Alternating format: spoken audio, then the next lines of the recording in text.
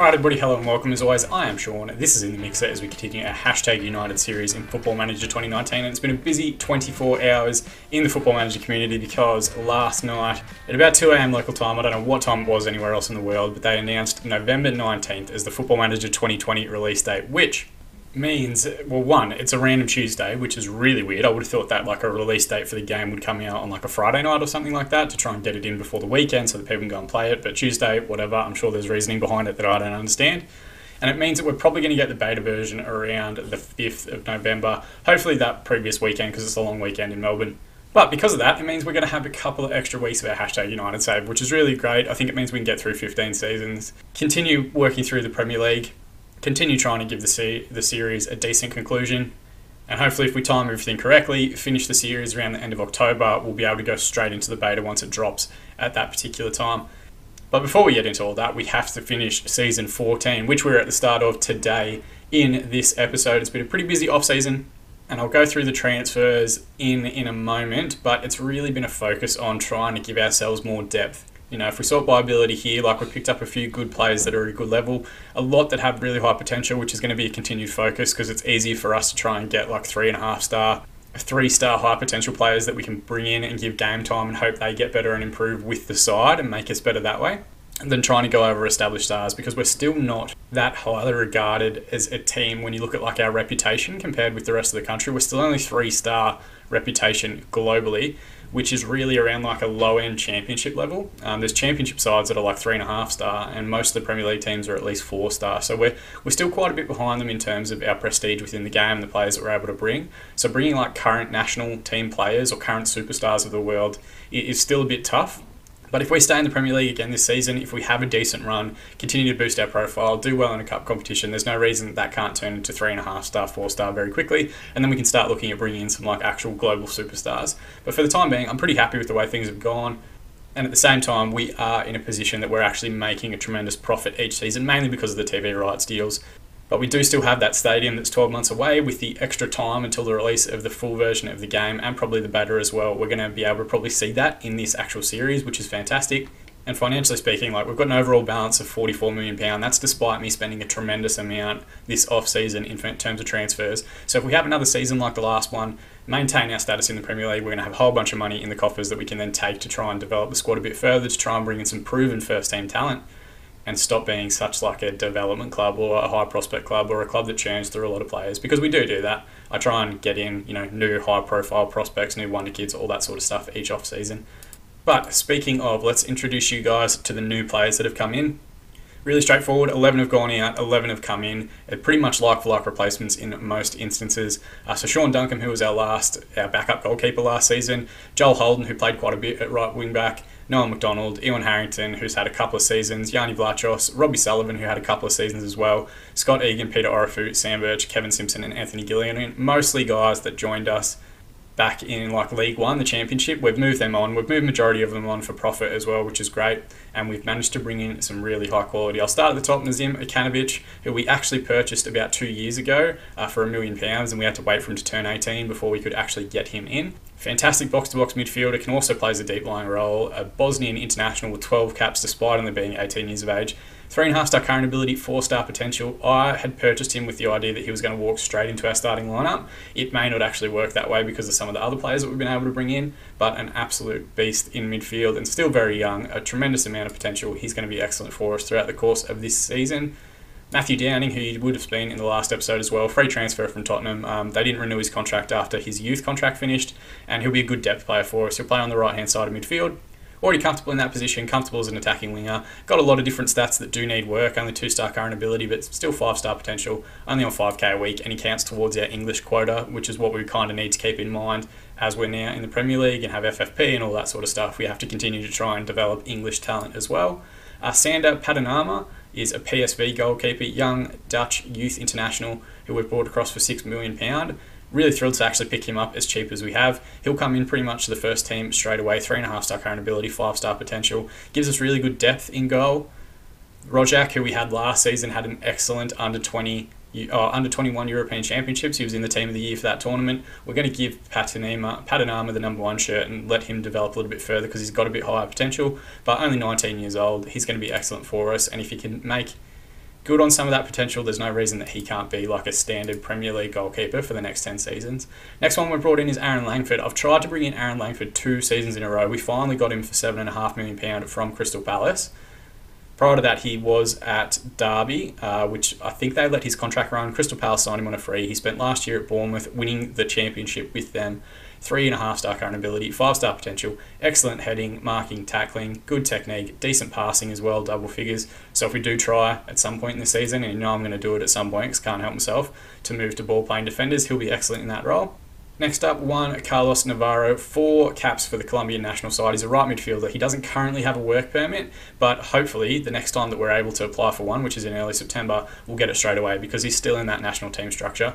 Picked him up for £5 million, paid his release clause from New England Revolution in the MLS. Phenomenal crossing ability, fantastic physical attributes, great balance, great jumping reach, good flair, good determination. He's going to be a quality player for us out on that right wing, and if he can replicate even half of Robbie Sullivan's production for the side, he's going to be excellent.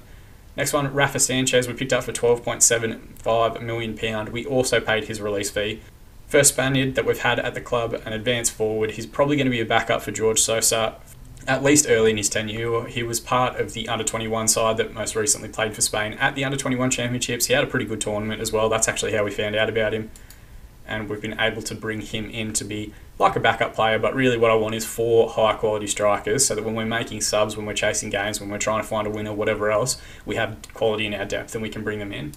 Joe Ledge joined. He's a young English right-back. He was part of the same reason that we picked up Matthew Downing and Aaron Langford. And another guy who we'll get to in a moment, a young English talent that's been trained at clubs in the area.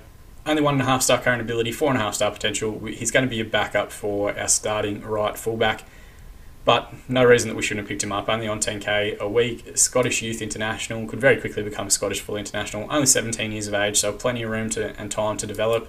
And he'll be an excellent depth player for us. Sreko Kupic is another one that I've tried to bring in before. We tried to pick him up initially from Dinamo Zagreb. He's a Croatian international, despite only being 19. He's got 7 caps and 1 goal. Left-sided centre-back, which is one of those weird, that might be my kink, that might be my fetish, a left-sided centre-back. Played it 20 times last season for Watford before finishing the season back on loan at Dinamo Zagreb. We've picked him up for about $15 million, paid across a couple of different instalments.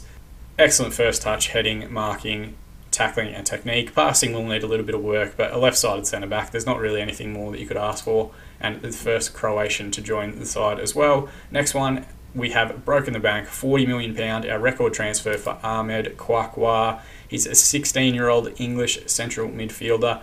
I randomly stumbled into him because he was, I think, 15 and playing for the English under-19 side. And I thought, who is this kid? Scouted him. Eventually approached Tottenham and said, how much do you want? What they wanted wasn't ridiculous. I think they wanted about £60 million for him. We've instead offered them back $10 million up front, $30 million over the next 3 years to get him for $40 million, a box-to-box midfielder. He's likely going to start the majority of the games. Excellent acceleration and bravery, tremendous work rate, great passing, great technique.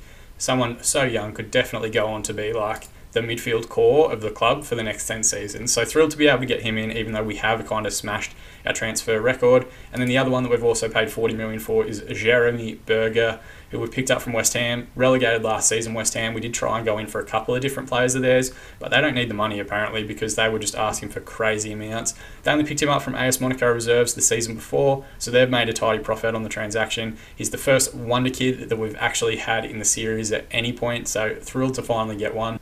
Left wing back was a position that we struggled in last season, only 18, a French youth international. He's going to continue to get better, continue to get time. Only on 20k a week, we're still within that 20k limit that I've set for any of our players, though there are a couple of bonuses in his contract, but he's going to be fantastic for us as well. And then the last one we've brought in just on loan for 6 months is Sam Ellis, an English winger from Stoke. That is purely because of Carlos Navarro's current work permit status. I'm hopeful that we will get a work permit for him relatively quickly the next time we apply. But in the meantime, we picked up Sam Ellis, who's a 3.5-star current ability right winger, 5-star potential. So that's the squad. We've got 23 players in total, including Carlos Navarro, who can't currently play. There's a couple other players that are out, either coming back from injury or suspensions or playing against their parent club in this episode or whatever else. But we do have tremendous depth. We've probably got the most depth that we've had at any particular point in the season. We've got the most potential of any point in the season. We've got quite a few players similar to Jeremy Berger, or let's just call him Berger because it's easier to say and I'll forget it in 10 minutes anyway, that if they kick on this season and start to make the most of their potential, they're actually going to become wonder kids themselves. Using a good example here, George Sosa, when we picked him up, he was just a young striker. He's now in wonder kid status, having turned 18. We're going to continue to play him each week, and hopefully he can turn into like an elite level striker. Tactically, we are back in our regular structure, our regular shape, our regular player roles. Still using that hashtag 442 shape. We are at a quality level where we don't have much red appearing on it, which at the start of last season, playing Premier League opposition, there was so much red all over this different thing because we just weren't at that level yet. Most players are comfortable in the roles that they're being asked to fulfill. Some will continue to grow and develop into their roles as the season wears on, but we're in a really good space. And our preseason has been pretty excellent as well. We had a preseason training camp in New York, in North America, which all went pretty well. We've won the majority of our games. We did lose 2-1 to New York in our third preseason friendly of the season. New York Red Bulls, that is. We played New York City and smashed them. We played New York Cosmos and smashed them. We lost to Wolves and drew with West Ham in our last fixture, but we did rotate quite a bit. There were quite a few different players coming in and out of those teams to get them fitness, to get them ready for the season. And we start now with Stoke at home, televised fixture, get some extra cash for that. Let's, magic of editing, jump forward to that game now. Alright, looking at the two lineups now, we're of course in our shape that we just went through. There's quite a few players that are out that we did kind of note earlier. So Akanovic is going to make his debut, as will Downing. Berger, Kupic, Langford and Padanama are also making debuts for the club. It'll be O'Connell and Sosa up top. O'Connell is the captain this season, will start as that number 10 deep lying forward. Carter will play on the left wing because Greshy's got a bit of a knock. And Colbass will anchor midfield. Graydon's back from his line at Luton Town where he finished last season. He's happy again, which is great. We'll continue to try his development this season. And he's young and he's English, and that's really what we need. They've got just four players. What am I talking about? Danny Loader on the left wing, Nyambe, Dale Fry, who they picked up from Borough at some point, and Farinez in goal as the last remaining. Oh, and Palacios there as anchor in midfield. So they've got quite a few players actually that they're trying to continue get through the end of their careers, but all of them would be over 32 at least at this point. A whole bunch of different regens that are coming through as well. 4-2-3-1 shape. We should do well against it. And we're just going to assertively, first game of the season, at home. We're underdogs. That suits us down to the ground. Let's go out and cause an upset. And I'm also going to assertively tell the defence, I think there's a lot more to come from you. Completely believe you've got what it takes, and they seem motivated, which is great. So season 14, well and truly underway. Hopefully we have a bit more improvement. We just stayed in the division by the skin of our teeth, 3 points separating us from relegation last season. If we can build on that and get into the top half this season, I will see it as being a tremendous success, given the amount of money that some of those other clubs and teams have. They've got a corner here, Palacios to take. Deep one across, Downing heads it away, but it comes to Marquis at the top of the box. It rattles around and Ikanovic eventually picks it up. Baumgartner now with the ball on the left wing. Loader, who's a decent player, squared to Palacios again. He's got a man over in Nyambe who does the overlap now, puts the cross in, hits the deck, back to Marquez, and he puts that one away. Ruben Marquez, his first goal of the season. It was a good finish, and to be fair, he had a man over that he could have laid it off to as well. So, 6th minute, we've conceded our first goal of the season, which isn't the greatest response. It's good side-to-side football from Stoke, to be fair. Nyambe with the deep ball, and then Hullin does well to bring it down, and no one gets out to the ball quick enough, and Marquez just wraps his foot around that and curls it past the goalkeeper on the far side. It was a good strike. Take nothing away from that, but we need to be a bit better in our shape and formation. There's an immediate highlight from kick-off here. Joe Carter has the ball on the left wing. We're going to try and peg him back immediately. Carter goes on a great run, squares it up for Downing, and he can only put the strike straight at Farinez in goal. Tries to cross again. He's going to get a third crack at it here. What can he do? One back stick towards Carter, and Carter's header plucked out of the air by Farinez. So at least we've had some sort of response. Highlight continues. It's a long ball over the top. Kupic wins the header, but gives it straight to Loader when he had a whole bunch of men around him. Baumgartner now on the wing. It's very similar to how their first goal set up. Palacios comes forward and drives from distance, and thankfully that one is well and truly over. So at least we had some sort of response, but then they immediately had shots of their own, so we do need some sort of positive response here in the first half. Highlight here, Akanovic to take a deep free kick. Kupic at front post, and the ball comes back out, but Farinez does well to follow up the rebound and smother. Alright, we've got a highlight here. I was about to use a shout, but we'll let Padanama take the goal kick. Sosa can't bring it down. It comes to Hullin, the goal scorer. Back to Farinez. He's got a man out across. It should get cut out by Berger here. Played forward to O'Connell. Can't win the header. Carter just gives up on it after winning that. Michelle comes forward. Graydon thankfully tidies up the loose ball. Played forward to Downing. We've got 3 men forward if we can find the right pass here. Looks for Sosa in behind, who's going to get there first, and it's a good strike, and he's hit the post, and Nyambe scrambles away. So we have at least responded a little bit. Statistically, we're not doing horribly. Match rating, we're not doing horribly, but I'm going to demand more, even though we're only 20 minutes in, just to try and settle some of these people that are showing themselves as anxious or nervous. A couple of players responded positively, but not the 2 that I was going after. They've got a highlight here. Palacios to take a deep free kick, and he finds Marquez for his 2nd goal of the season. It looks like just a pretty simple near post run. We'll see if it was a header or not. The frustrating part is that I just used a shout and then they immediately get a highlight. Just poor marking, and it's a good ball in and a decent header to get it down and on target. But just like that, we are 2-0 down inside the first half of Season 14. So we're going to switch to cautious, see if that gives us any change in the last 15 minutes before we get through to half time. Here we go, highlight with us, it's Berger from the throw-in. Throws it neck height at O'Connell, who does as best as he can. Akanovic will tidy up the scramble at the top of the box. He bursts forward and strikes from distance, but it never really looked like it was troubling the goal. At least it's some sort of response. Alright, so at half-time we're 2-0 down. We have come back into it a little bit statistically at least. 13 shots, 8 on target, 53% possession. They've had 11, 6 and 47%. But in reality, the disappointment is that we're 2 goals down. And 2 simple goals that both kind of started from set-piece situations where we just didn't reset quick enough. I'm going to leave us on cautious, but I'm going to aggressively say I expect to see a much better showing from you in the second half. And then it's kind of rare for me to do this, but I'm going to make 2 subs. Akanovic had actually picked up a bit of a knock. So we'll bring on Norwegian Youth International Bjorn Kollenberg, and we'll switch Kolbas to be the box-to-box in that situation. And then George Sosa's really struggled, so I'm going to bring on Rafa Sanchez for his debut as well. There's 2 more, Graydon and Langford, that have also struggled a little bit, but given how early we are in the season, I'm not going to panic too much. I'm just going to hold on to that last sub until there's probably about 20 minutes, maybe 15 minutes to go, and we'll see how we get on from there. But there's opportunities here for some of the people that haven't started in this game. If they perform well, they can definitely go after starting berths. It's a good ball across to Sanchez immediately. A good combination there on the left-hand side, between Carter and Berger. And the cross just too high. Highlight here, Farines takes a 1 forward. Carter's right there, but Michelle does well to keep it down and play it forward. Palacios at the base of midfield to Houlihan at the 10. Out right to Nyambe. It's a deep ball across towards Loader. And the shot was thankfully blocked out for a corner. This is where their setup came for the first goal, so we have to be alert. Graydon flicks it away, only as far as Gardner at the top of the box. Out wide to Loader again. Crossfield switch. They love a crossfield switch, Stoke. They're kind of dragging us very wide. And thankfully we do okay and get that one out for a throw. Highlight here, throw-in starts with Nyambe. Downing does well with a good tackle. Emile Smith-Rowe's playing for Stoke and still going. And thankfully Baumgartner, who cuts inside, puts the shot over the top from 18 yards. Just a bit slow out to the ball. And while we're still having more of it statistically, we're not seeing a tremendous amount in terms of highlights, which is frustrating. So we're going to use Old Faithful, a Get Creative shout. Jan Kolbas has picked up an injury, which is just disgusting. Alright, so it's going to be a debut for Ahmed Kwakwa. He's a little bit injured at the moment. He's carrying a knock, but he's only a day or 2 out. So hopefully he doesn't add to that injury any further. But 16 years old, £40 million man, probably the future of our midfield. Let's see how he can do on debut. And given that we're 2-0 down with 30 minutes remaining, we don't have a tremendous amount to lose, so we might as well switch to our attacking mentality.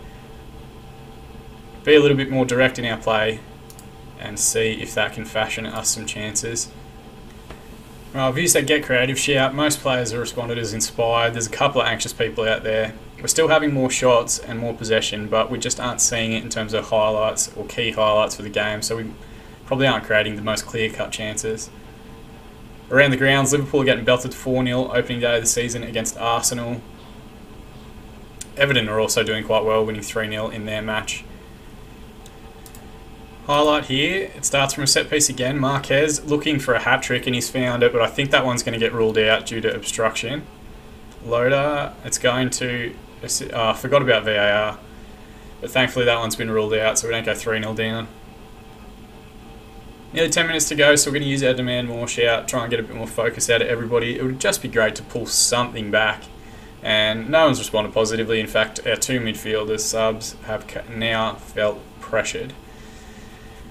But it's not going well opening day of the year. Alright, 4 minutes to be added on. We've got a highlight here. Pat Narma with a long ball forward. Baumgartner sends Loader into the corner. We need to shut him down. It's a good tackle there from... And Downing now recovers. We have got men bursting forward. He finds Sanchez now. 2 men back post. One of them's Carter, who gets the strike away, but it's a fantastic save from Farines, who's had a good game. He's dealt with pretty much everything we put at him. He's got a 7-2 match rating for a keeper, which is basically a 10.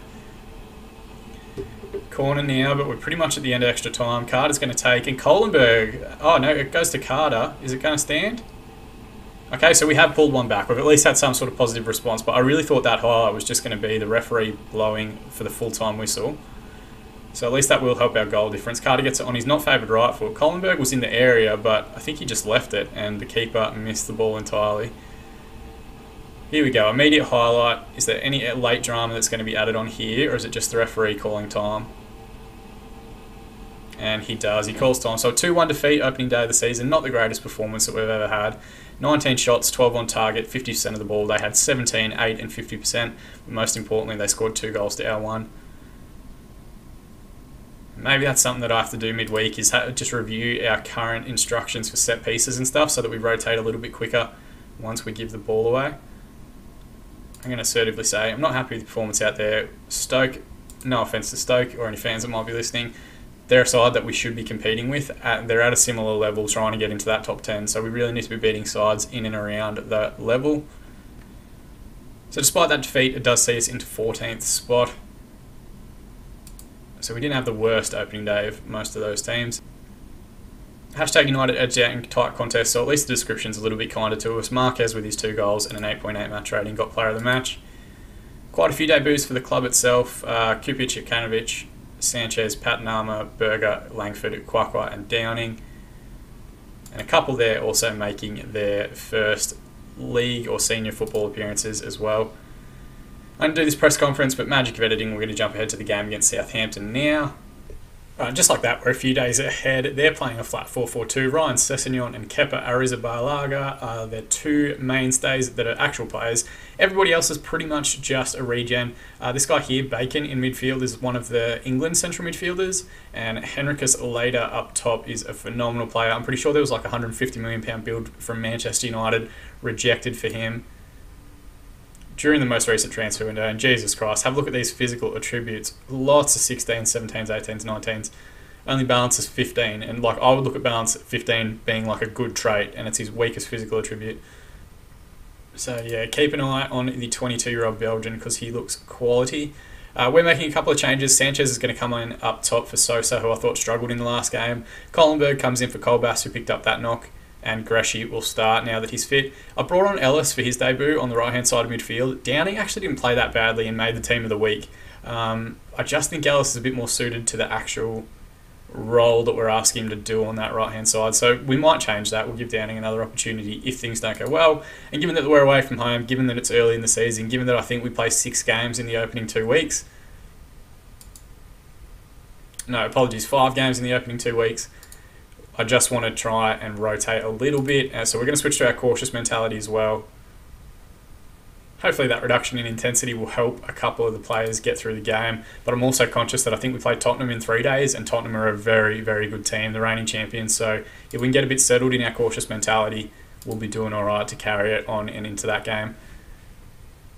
Alright, away we go. I'd love to pick up our first points of the season in this episode. So much of Season 13, well, I think we only filmed 3 episodes actually in Season 13, but so much of it was us losing games. If we could actually try and get some points in an episode for you guys to see, like that would be a phenomenal response.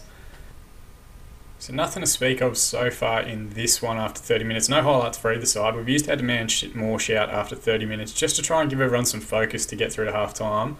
But they've had not a lot other than statistical shots. We haven't had much in terms of anything. So if we can get through to half time at the current rate, we might be doing okay. First highlight, Samuel to take a free kick right from the edge of the area, and Pat Narma does well, and Jokanovic hooks it away.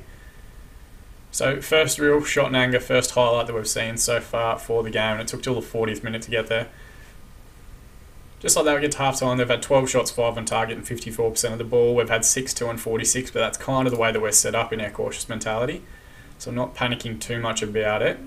Just the one highlight to speak of was the free kick that they had on the edge of the area. So let's just calmly tell everyone I'm pleased with how things are going, keep it up and try and boost morale a little bit that way. Still a lot of yellow early in the season, we want to try and get them up to green as quickly as we can. They all seem pretty positive, so we're going to give it 15 minutes and then we will jump forward. Not jump forward, we'll give it 15 minutes and then we'll have a look at form, fitness, all that sort of stuff and make some subs.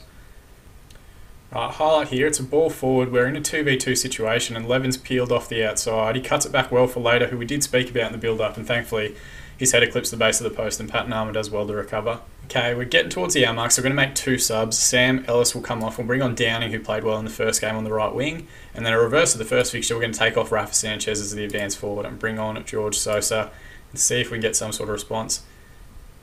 Again, we haven't been doing too badly, but we haven't had like a shot in anger of our own, so I'm going to leave us on that cautious mentality, and hopefully as they continue to push and look for a winner here in the second half, we will get something on the counter. That's the idea anyway, we'll see if it plays out. An hour gone, so we're going to use Old Faithful, our Get Creative shout, see if anybody responds positively. Pretty much everyone's inspired by that, which is great because they've had some poor shouts from their sideline and most of their team looks disinterested. Right, they've got a highlight here. It's a deep ball across towards 11. We've managed to scramble it away. Later with the strike from an angle, and thankfully he's ruled out at offside. It's 15 minutes remaining, so I think we might also look to make a quick sub. Our 2 central midfielders are both on yellow cards, but what I'm thinking we might do is take off Greshey. It's his first performance of the season, and he hasn't been that great, and Joe Carter can hopefully try and give us a bit of run in that wide midfield spot. Alright, so putting my faith in Kohlenberg and Ikanovich to not get themselves sent off, and hopefully Joe Carter can kind of respond a little bit and give us a bit of a spark off the bench to create an opportunity here. Patton Armour, our goalkeeper, tellingly, is our highest rated player in this match with his 7.1 rating. Humphreys, their left back, and Bacon, the England international in midfield, is doing well, but neither of their strikers have played fantastically, so we might be doing an okay job closing them down, or limiting them to strikes from distance, which is probably where their 17 shots have come from. First highlight, Ikanovich to take a deep free kick, and it was just wide of the near post. We are also into the last 10 minutes, so I'm going to use our demand more shout, and hopefully that just focuses everyone up for the last 10 minutes, and we can kind of hang on a little bit here. Okay, they've immediately got a highlight, De Bruyne to take, and he's scored. Edwin De Bruyne, it's not Kevin. It's so frustrating when you use a shout and then immediately they get a highlight when you've been doing so incredibly well. It's a good free kick. Maybe Patton Armour could have gotten across to it a bit better. It's got good curl on it, and Patton Armour can only push it back into the own net. So we've gone a goal down, and 10 minutes remaining. We need to try and get something, so we might as well move to our attacking mentality and see if we can try and find an equaliser. In truth, I'd just like a highlight. We haven't had one for the entire game. We did have that free kick that went side netting, but in reality, we haven't really tested them whole much. Alright, 3 minutes to be added on. We're 2 minutes through it, but we do have a highlight here. Berger squares it up now to Kohlenberg. Do we have any late drama to add on here? We did score very late in the first fixture. Can we follow it up in the second? O'Connor with the ball now. Back to Ikanovich. Keeping possession well. Carter now. Gives it straight back to De Bruyne. They've got a long ball forward to Later, who we spoke about in the build-up to the game. Good reverse pass towards Levin. Everyone runs away from the ball, and he looks to square it up. Falls to De Bruyne again. Sessegnon back post on his own, and they've caught us on the counter-attack to make it 2-0. His first goal of the season, and Edwin De Bruyne has got a goal and an assist. See, like we had 2 guys that were closer to the ball than Levin, and he ran past them both to get to it. And De Bruyne just had to pick out a simple pass to back stick, and it's a good finish from Sessegnon. But very frustrating. Maybe we haven't recruited as well as I thought. Maybe we're in for another season of struggle, and we'll just be looking to keep ourselves in the division for another year. We're through the 3 minutes of additional time. The referee calls full time. So not great. Still no points this season. 2 frustrating defeats against sides that really aren't going to do that much in the division in Stoke and Southampton. 20 shots, 9 on target, 52% possession for them, 8, 2 and 48 for us. We will get better. Our team will gel more. We've got a few players that are still coming back, but we are a little bit behind the 8 ball in that the transfer window is already shut. And I'm just going to assertively say I'm not happy with your performance out there. A 2-0 defeat, even away from home, even against a pretty strong... So there's some certain strong individuals in that Southampton team. It's still quite frustrating. So even with that defeat, we do sit in 17th spot. We are glued to that position, apparently. It's where we finished last year. It's pretty much where we're going to sit around at the moment. Southampton Easter victory. Edwin De Bruyne Goal and assist gets him the Man of the Match award. Post-match press conference, I'm going to send Devs to it. I've been sending him to a lot of post-match press conferences lately because I've just done so many of them. Alright, let's have a look at our future schedule and what we might actually come back for. A couple of tasty looking fixtures around December. Do I want to jump forward that far though? Now let's come back at the start of November and do the game away to Arsenal and the game at home to Chelsea. Mainly because I don't think we actually had episodes against them last season. And because they're kind of London derbies, a little bit. Both based around London, we're based around London as well. I don't think we have any formal rivalries or dynamic rivalries that have developed. Nah, nothing's come through in terms of derbies or rivalries or anything like that. But that does seem like still a decent leap forward. We'll be around the 10th game of the league season by the time we get to that particular match. And fingers crossed, things have turned around a little bit and we've picked up some points. We do, in that time, play Swansea, who nearly got relegated last season, Brentford, who've come up from the lower division, Bournemouth, who've come up from the lower division as well. So hopefully there are some games there where we can pick up some points and do relatively well. As always, those guys, more than anything, I just appreciate you watching and following the series along. You can chuck a like on this video if you are enjoying it so far. If you want to try and help lift me a little bit so that we can bounce back from 2 defeats to start the season. Subscribe to the channel if you want to be kept up to date on future videos as they continue to drop, or if you want to be kept up to date on all my different engagements with the community, all the hype as we continue to build towards the release of FM20 on November 19th. You can follow InTheMixer_FM on Twitter. But as always, I've been Sean, this has been In The Mixer, and don't you ever forget to hashtag it.